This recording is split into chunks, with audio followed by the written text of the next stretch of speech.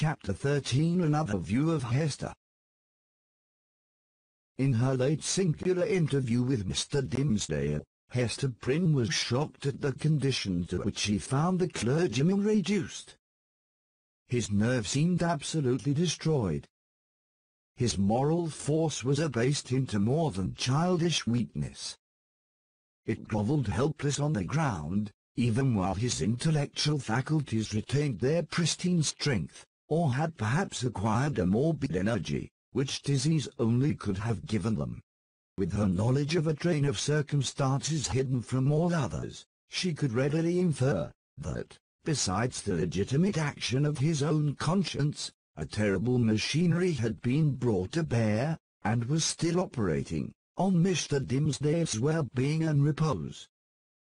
Knowing what this poor, fallen man had once been, her whole soul was moved by the shuddering terror with which he had appealed to her, the outcast woman, for support against his instinctively discovered enemy.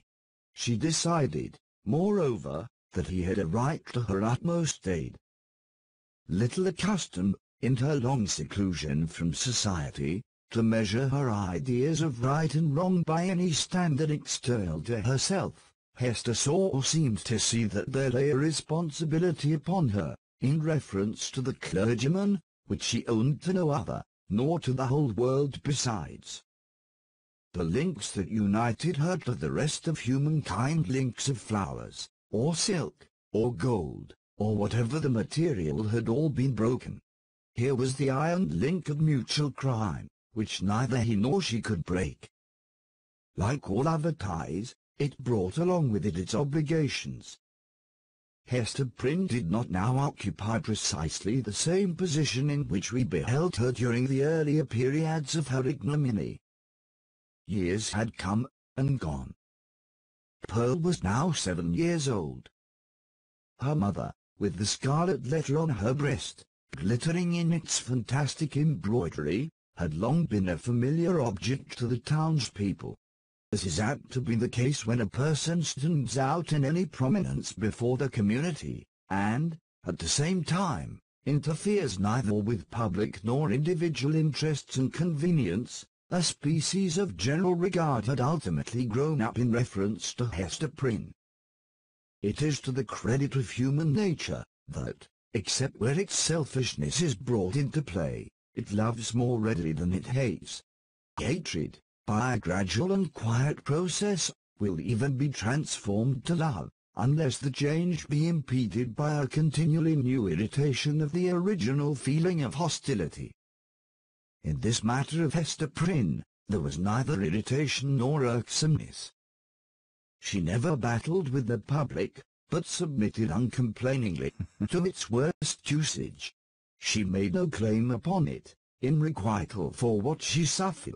She did not weigh upon its sympathies.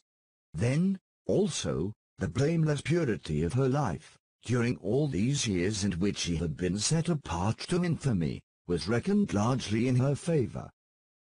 With nothing now to lose, in the sight of mankind, and with no hope, and seemingly no wish, of gaining anything, it could only be a genuine regard for virtue that had brought back the poor wanderer to its paths. It was perceived, too, that, while Hester never put forward even the humblest title to share in the world's privileges, farther than to breathe the common air, and earn daily bread for little Pearl and herself by the faithful labour of her hands, she was quick to acknowledge her sisterhood with the race of man, whenever benefits were to be conferred. None so ready as she to give of her little substance to every demand of poverty. Even though the bitter-hearted pauper threw back a jibe in requital of the food brought regularly to his door, or the garments wrought for him by the fingers that could have embroidered a monarch's robe.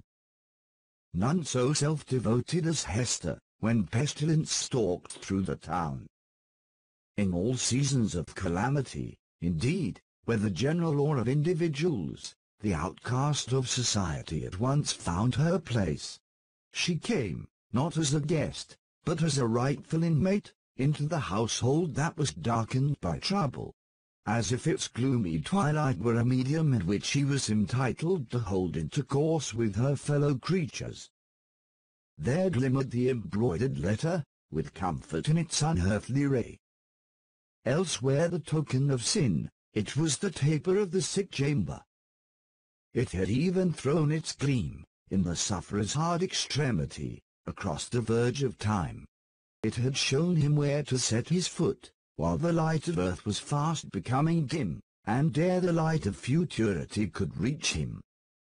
In such emergencies, Hester's nature showed itself warm and rich, a wellspring of human tenderness, unfailing to every real demand, and inexhaustible by the largest.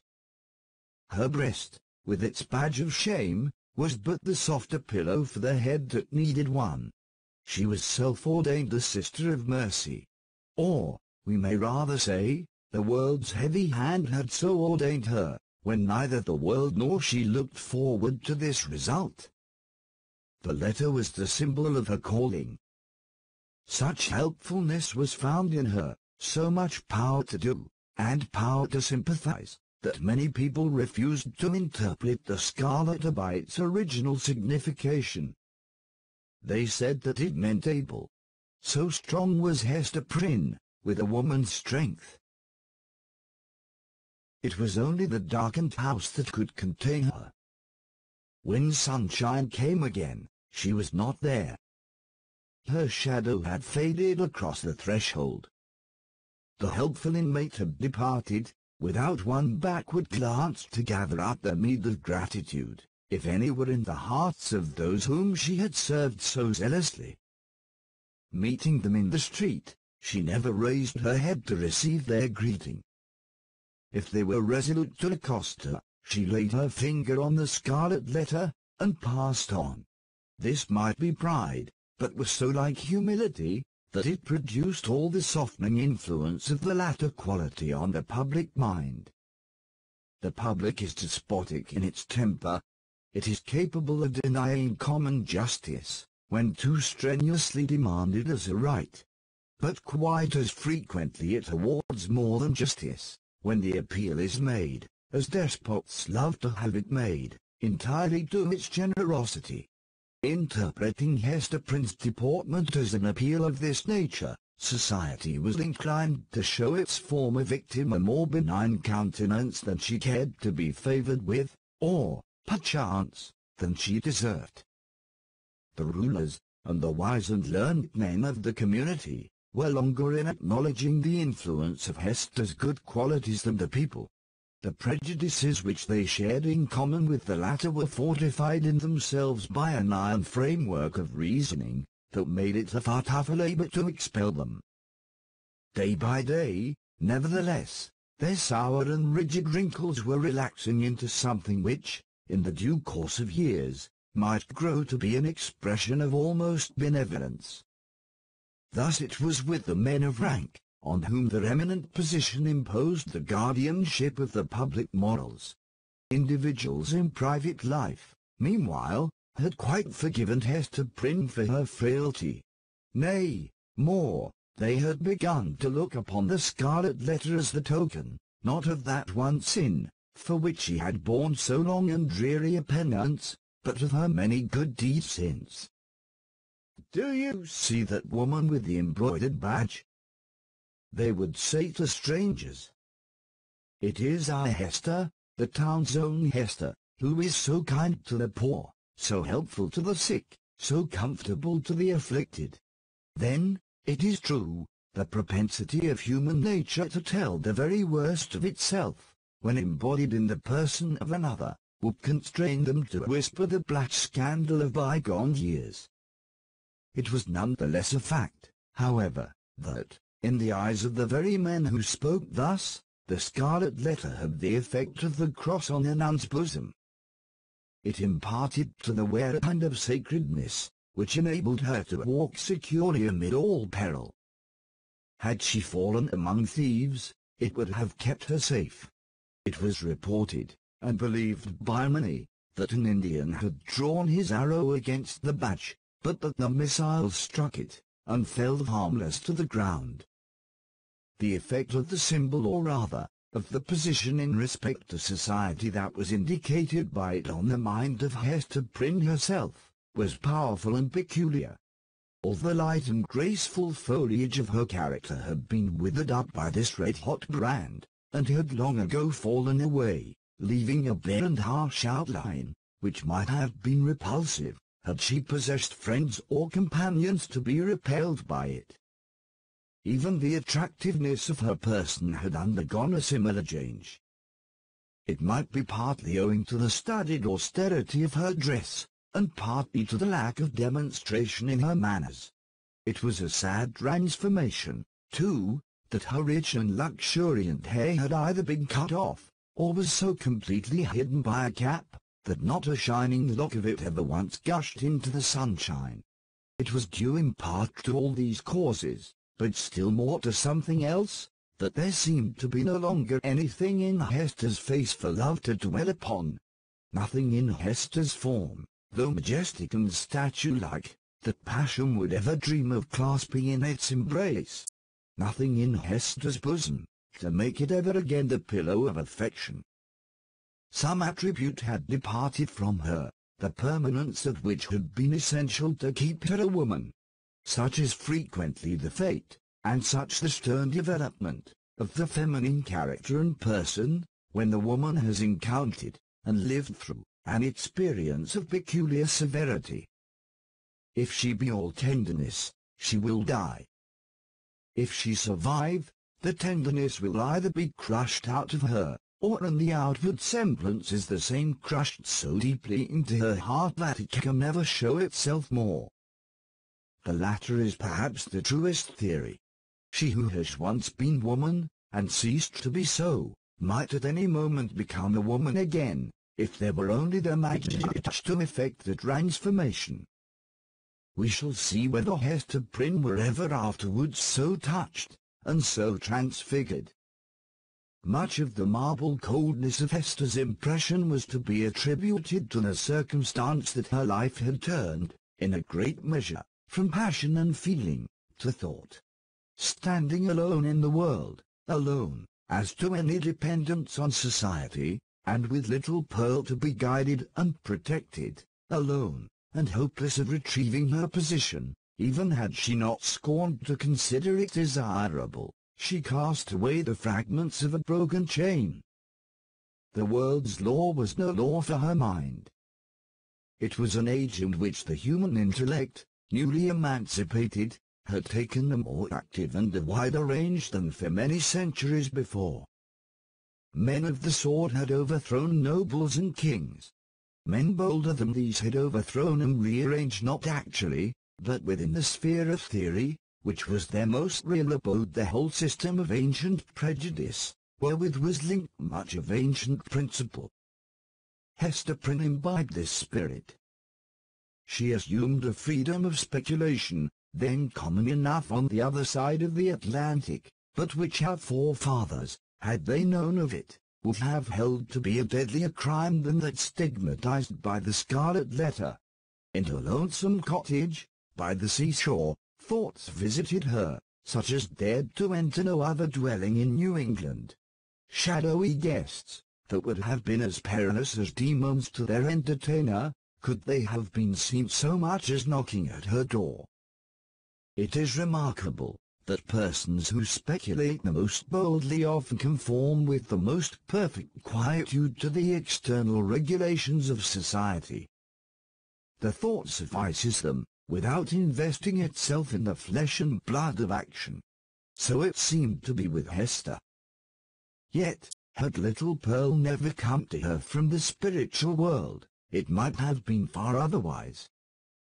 Then, she might have come down to us in history, hand in hand with Anne Hutchinson, as the foundress of a religious sect. She might, in one of her phases, have been a prophetess. She might, and not improbably would, have suffered death from the stern tribunals of the period, for attempting to undermine the foundations of the Puritan establishment. But, in the education of her child, the mother's enthusiasm of thought had something to wreak it itself upon. Providence, in the person of this little girl, had assigned to Hester's charge the German blossom of womanhood, to be cherished and developed amid a host of difficulties. Everything was against her. The world was hostile. The child's own nature had something wrong in it, which continually betokened that she had been born amiss, the effluence of her mother's lawless passion, and often impelled Hester to ask, in bitterness of heart, whether it were for ill or good that the poor little creature had been born at all. Indeed, the same dark question often rose into her mind, with reference to the whole race of womanhood.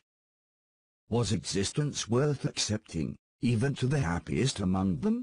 As concerned her own individual existence, she had long ago decided in the negative, and dismissed the point as settled. A tendency to speculation, though it may keep woman quiet, as it does man, yet makes her sad.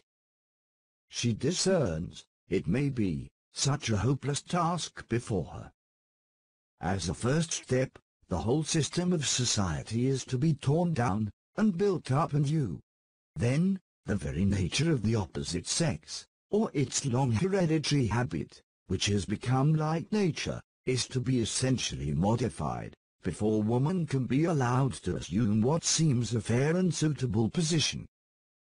Finally, all other difficulties being obviated, woman cannot take advantage of these preliminary reforms, until she herself shall have undergone a still mightier change, in which, perhaps, the ethereal essence, wherein she has her truest life, will be found to have evaporated. A woman never overcomes these problems by any exercise of thought. They are not to be solved, or only in one way. If her heart chance to come uppermost, they vanish. Thus, Hester Prynne, whose heart had lost its regular and healthy throb, wandered without a clue in the dark labyrinth of mind, now turned aside by an insurmountable precipice, now starting back from a deep chasm. There was wild and ghastly scenery all around her, and a home and comfort nowhere.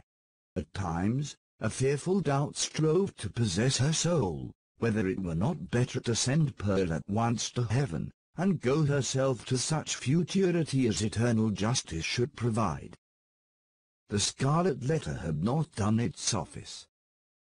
Now, however, her interview with the Reverend Mr. Dimmesdale, on the night of his vigil, had given her a new theme of reflection, and held up to her an object that appeared worthy of any exertion and sacrifice for its attainment. She had witnessed the intense misery beneath which the minister struggled, or, to speak more accurately, had ceased to struggle. She saw that he stood on the verge of lunacy, if he had not already stepped across it. It was impossible to doubt that, whatever painful efficacy there might be in the secret sting of remorse, a deadlier venom had been infused into it by the hand that proffered relief. A secret enemy had been continually by his side, under the semblance of a friend and helper, and had availed himself of the opportunities thus afforded for tampering with the delicate springs of Mr. Dimmesdale's nature. Hester could not but ask herself whether there had not originally been a defect of truth, courage, and loyalty, on her own part, in allowing the minister to be thrown into a position where so much evil was to be foreboded, and nothing auspicious to be hoped. Her only justification lay in the fact that she had been able to discern no method of rescuing him from a blacker ruin than had overwhelmed herself, except by acquiescing in Roger Killingworth's scheme of disguise. Under that impulse, she had made her choice, and had chosen, as it now appeared, the more wretched alternative of the two. She determined to redeem her error, so far as it might yet be possible. Strengthened by years of hard and solemn trial, she felt herself no longer so inadequate to cope with Roger Killingworth as on that night, abased by sin, and half-maddened by the ignominy that was still due, when they had talked together in the prison chamber. She had climbed her way, since then, to a higher point.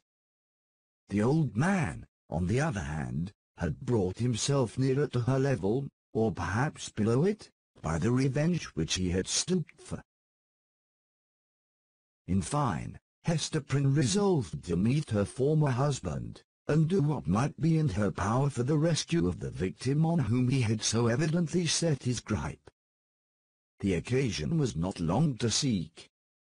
One afternoon, walking with Pearl in a retired part of the peninsula, she beheld the old physician, with a basket on one arm, and a staff in the other hand, stepping along the ground, in quest of roots and herbs to concoct his medicine withal.